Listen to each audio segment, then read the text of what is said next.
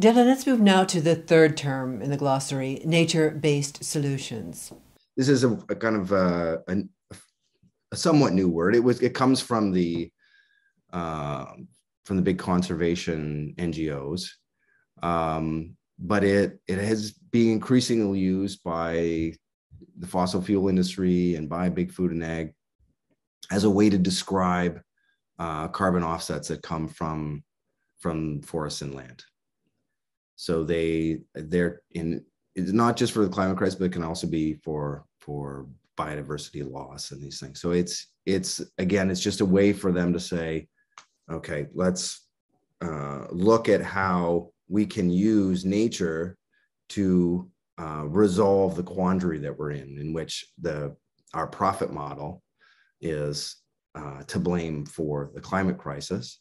So how can we get around that? Well, let's look to these, remaining forests.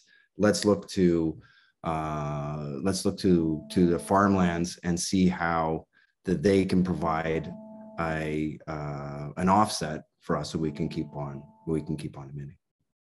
So briefly comment on Grain's position that nature-based solutions are rightfully described as nature-based dispossessions.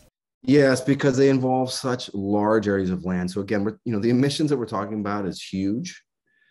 And I'm just from the food system alone, a third of all global greenhouse gas emissions come from the industrial food system. So if you think about trying to offset even just a fraction of that, it's a huge amount of land and forest that would be required.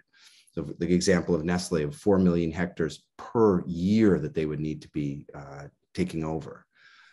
So this is, almost in all of these projects are happening in the global south, and it will involve the dispossession of people in control of their lands and territories.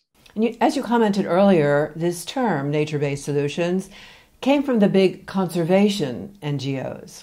Yes. And I mean, for conservation groups, I think there's money in this too. I mean, that has to be understood. And when we see a lot of the promotion around these nature-based solutions, they are expecting that there'll be much more money for their conservation parks and various things that they're promoting.